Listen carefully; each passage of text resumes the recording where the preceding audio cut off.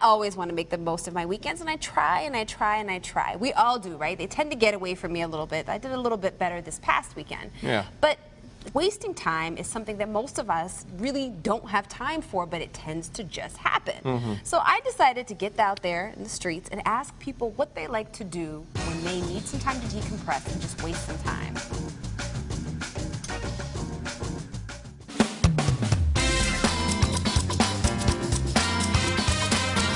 What's your favorite way to waste time? To waste time by doing nothing. Absolutely nothing. What you're doing here, which is just hanging out, having a bite to eat, having a beer. I watch a lot of TV to catch up on what's going on. Wasting time probably is just watching television. Probably TV or the internet. Just Facebook sucks you in. Boat. Play golf. That's not productive. Oh, it is? Love to cook, love to eat. Me too.